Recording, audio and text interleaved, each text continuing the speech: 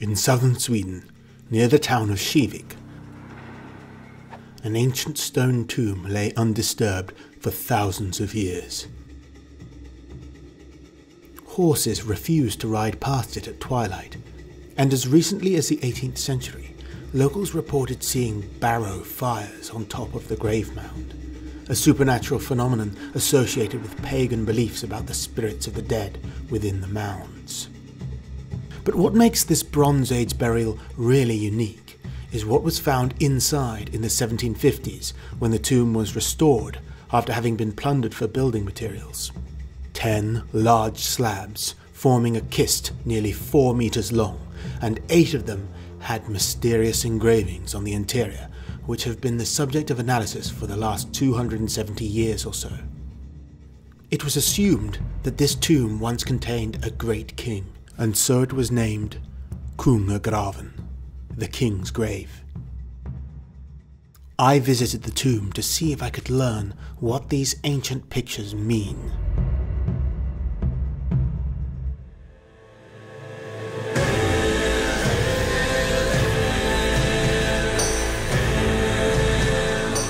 These are drawings of how the tomb appeared in 1780 when the kist was exposed. What we see on the outside today is a rather liberal modern reconstruction. The entrance is modelled on the famous Lion Gate of Mycenae in Greece, which is roughly contemporary to the Kivik grave, now known as Bredarör. The real entrance may have looked different, but experts are certain the grave was open and accessible. My friend Marcus and I poured libations to the spirits of the dead before we entered the ancient tomb. People in the Nordic Bronze Age mainly wore woolen garments like this skirt and shirt. Linen was introduced to Scandinavia in the Iron Age and is much lighter for hot summer days, which is why Marcus and I are both wearing these Lithuanian linen trousers made by his company Ligo Gloria.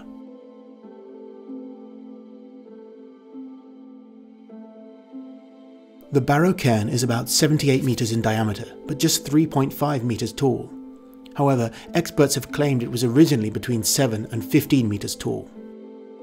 The chamber itself measures only 13 foot long and 3 foot wide. Finds from within, including a sword pommel and a fibula, are dated between 1500 and 1100 BC. Little was found within because the tomb had been looted. Both cremated and unburned human remains have been found inside and around the kist, which have been carbon dated to a 700 or 600 year period in 3 phases. The oldest around 1400 BC and the last ending around 700 BC. This means the tomb was in continuous use for most of the Nordic Bronze Age. There are at least 5, maybe 8 people in total, and most of them were teenagers. The earliest 2, who may have been deposited when the tomb was made, were teens, not some great king as previously believed. The genders are not known. Therefore, we must question the idea that this was a king's tomb. Why were mostly very young people selected to be buried here? And why just a few over 600 years? I believe they must have been individuals whose social significance pertained to their religious function. It is likely the tomb was never sealed, but remained open for use as it is today. Rock art from the Nordic Bronze Age is common in Scandinavia, but not in tombs, and this art is really special. Analysis of the images on the kist dates the artwork to period 2 of the Nordic Bronze Age, which is around 1400 to 1300 BC. So the art, the finds within the grave, and the carbon-dated human remains all give us a clear date of around 1400 BC for the original construction of the tomb. This is one of the most remarkable artifacts, archaeological sites that we have from the Nordic Bronze Age. Here, Kivik, the king's grave in Scania in southern Sweden. The depictions here tell us so much about their religion and their way of life. We've got solar wheels, 2 large ones on this side and on this side as well too. They're both in pairs.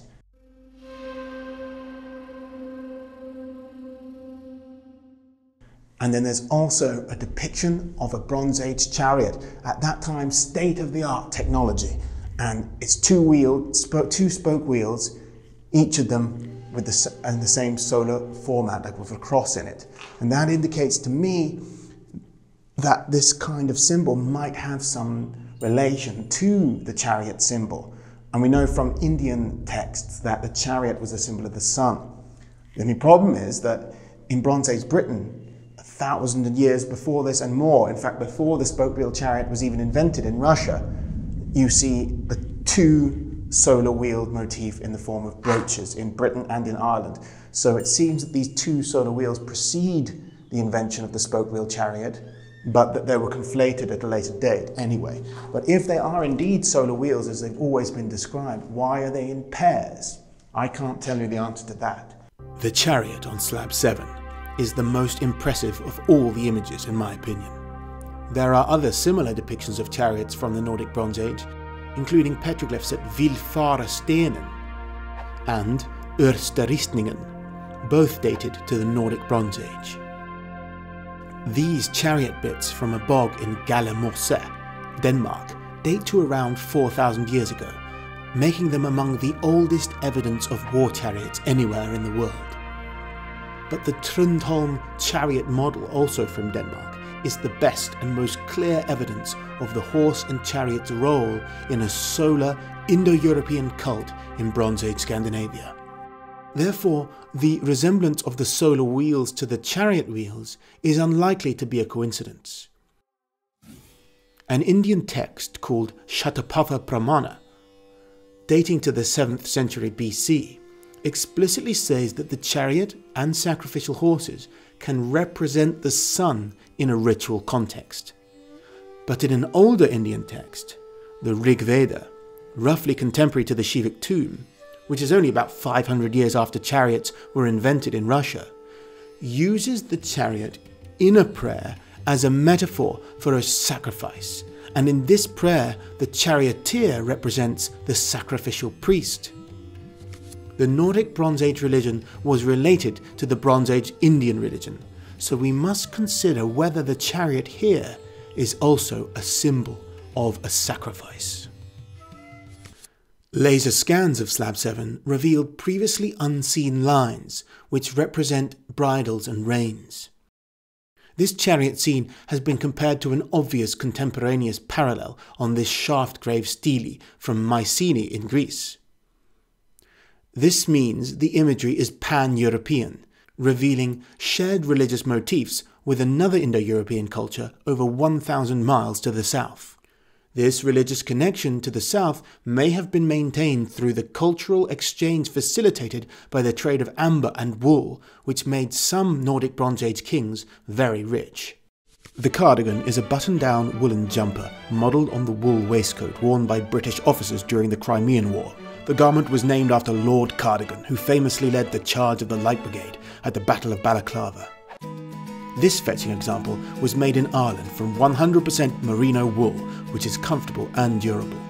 The premium quality is evident from the fine, close-knit stitches. It was made by the Swedish brand Legio Gloria, whose sports and casual clothing are all ethically produced here in Europe.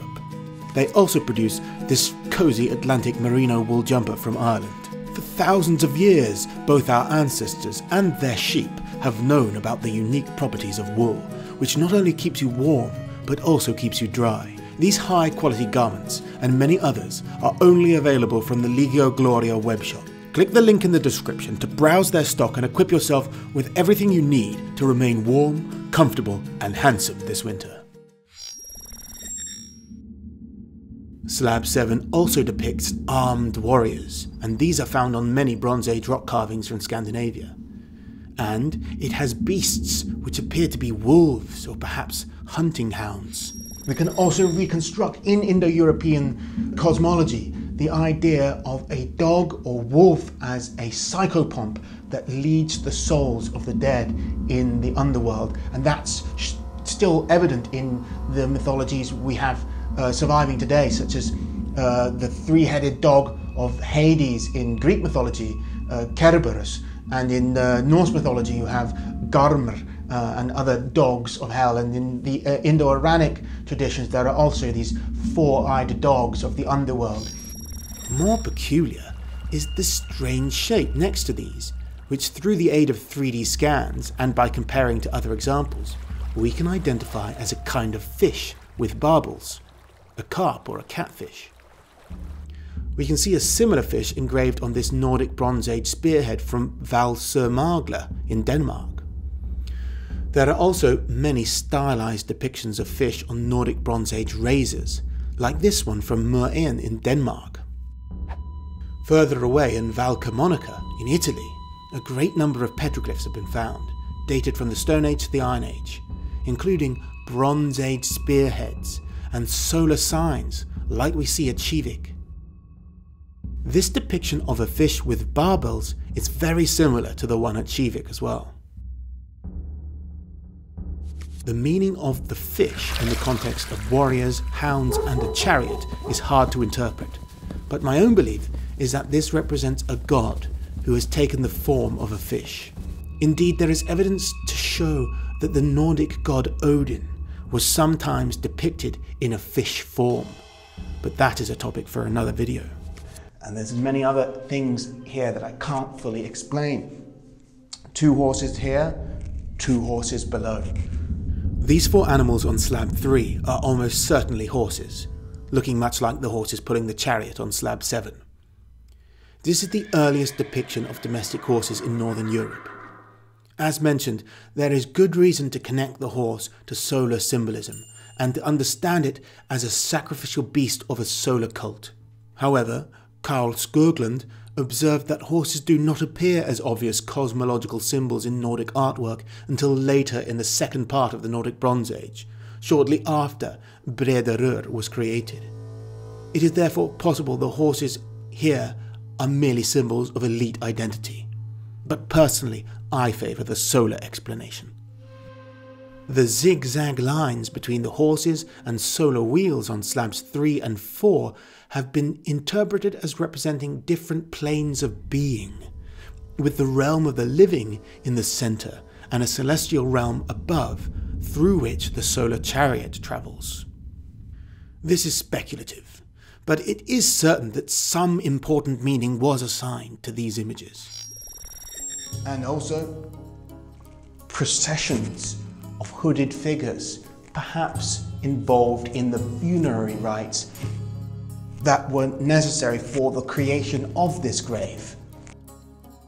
Some scholars have observed that the arrangement of the slabs indicates that the art depicts some kind of narrative, like a comic book, and that this could show a specific funeral event, such as the one for the 2 teens who were first laid to rest here. These spooky S-shaped figures appear to be people wearing ritual robes with hoods. There are 8 of them on slab 7 beneath the chariot, all facing a male figure. Perhaps they are souls of the dead approaching a god of the underworld. Or perhaps he is a priest and they are his students. Such robes would be handy when making a blood sacrifice, which could get messy. Some scholars think they look like birds or even seals. Christiansen and Larsen claimed in 2005 that the figures were derived from the same source as the 4 lion-headed donors depicted on this Mycenaean gold ring from Turin's. However, this was dismissed by Nordquist and Whitaker, who pointed out that the figures on the Greek ring are approaching a seated female, while those at Kivik are following what seems to be a dancing man, and anyway, the figures don't even look that similar, so it was a very tenuous claim. We can more reasonably compare them to this more recent depiction of a procession of hooded figures on the Gardaborta picture stone from Gotland, which is dated to the 6th or 7th century AD. There are other Gotland stones with processions of warriors, and these 3 have been interpreted as representing the gods Odin, Thor and Freyr. There are 9 more of these hooded figures on slab 8, all gathered around what could be a kist for a funeral. Maybe the Bredarör kist itself, or perhaps it is a cauldron containing sacrificial oblation. It has been compared to the images on a silver cauldron found in Denmark, but which was made by Celts in the Balkans, where we see what seem to be the souls of dead warriors approaching a cauldron into which they must be dipped prior to reincarnation. Above these hooded ones, we see men blowing bronze lures, a ritual instrument of the Nordic Bronze Age which is depicted on other rock art in Sweden, such as on this boat in Tanum. Thankfully, many actual lures have been recovered, especially from bogs in Denmark, and so they have been reconstructed and we know what they sounded like.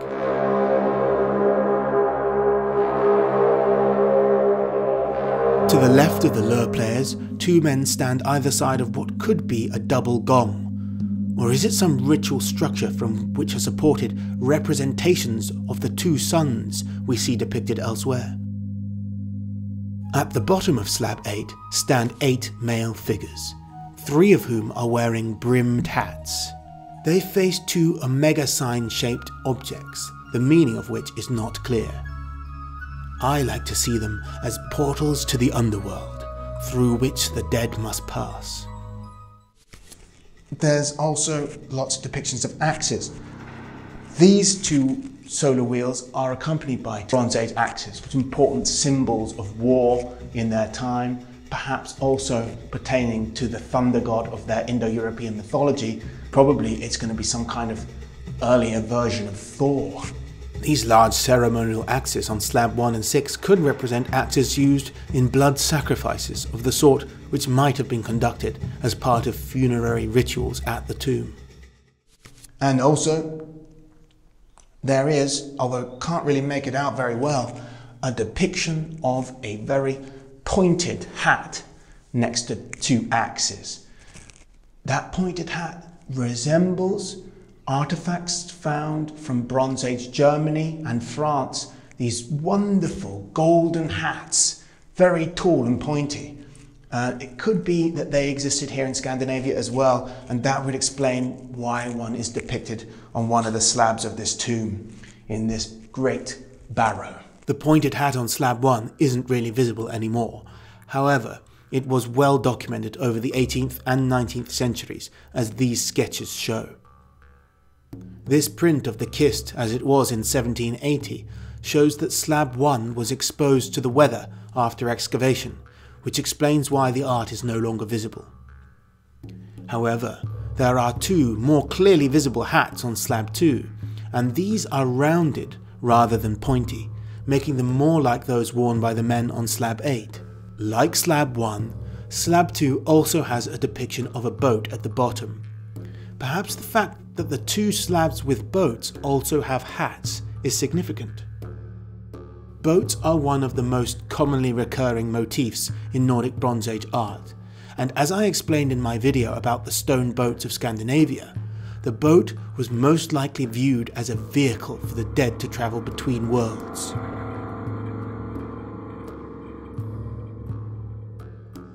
This recent scan of the boat on slab 2 reveals that it has inturned prows, which allows us to date it to the early period of the Nordic Bronze Age from 1550 to 1400 BC. But it is believed that the hats were carved more recently, since they are less weathered than the other images on this slab. And this means these hats probably weren't on the slab when the kist was first made. Torald and Andersson argued that these hats also resemble those worn by these 2 figurines from the Stockhold hoard found 56 miles north of Kivik, and which date to period 2 of the Nordic Bronze Age. Bertilsson and colleagues have also compared the hats to these shapes depicted on one of the rocks at Asperberget in Tanum in Sweden, which are dated to the latest period of the Nordic Bronze Age, supporting the theory that the hats were added to slab 2 at a date long after construction. Evidently, the hats depicted on the slabs and elsewhere must have had a highly potent symbolic power, just like this stunning golden hat from Schifferstadt in Germany. They always remind me of the alchemist from Jodorowsky's Holy Mountain, and I imagine their meaning is just as esoteric as that film is.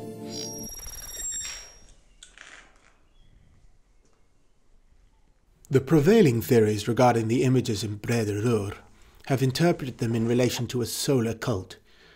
However, as far back as 1930, Veer Gordon Child compared the Greek author Strabo's description of a Teutonic priestess sacrificing prisoners of war to the images on the Kivik slabs.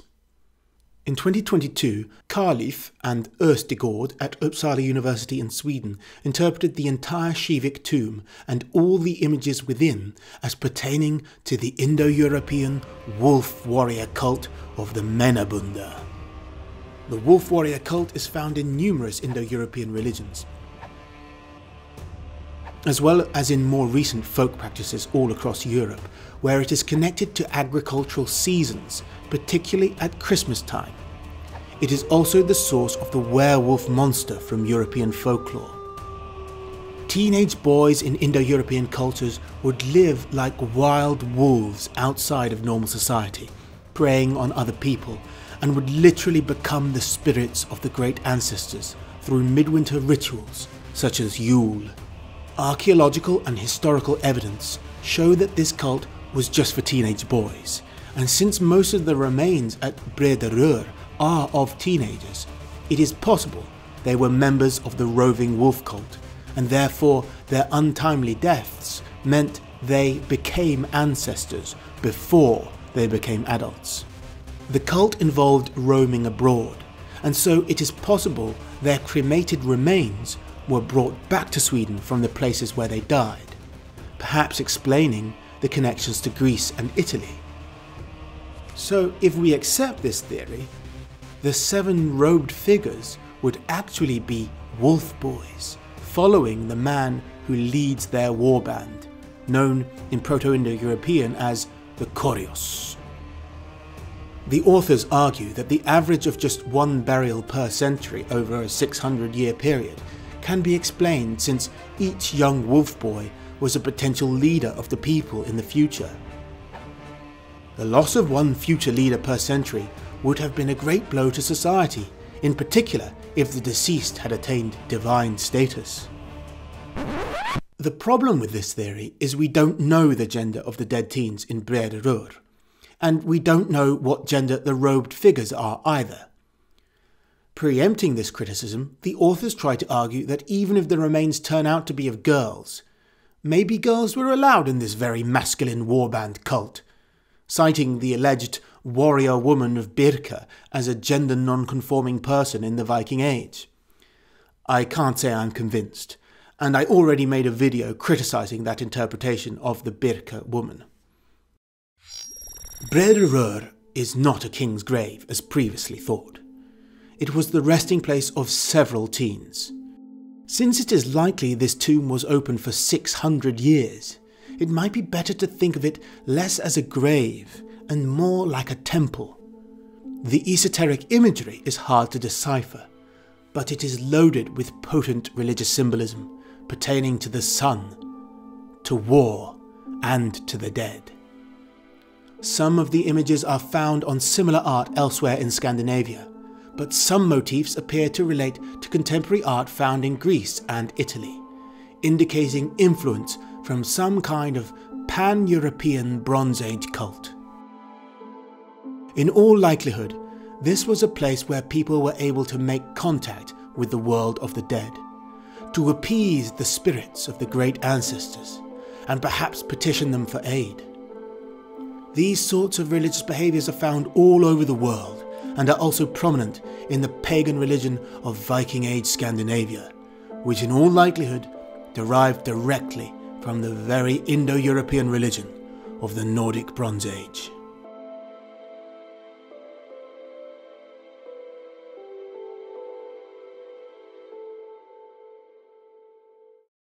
I can only run this channel thanks to the generous contributions of conscientious patrons. I accept several cryptocurrencies and also one-time donations via PayPal, but if you want to get access to exclusive content, then please become a patron on Patreon or Subscribestar.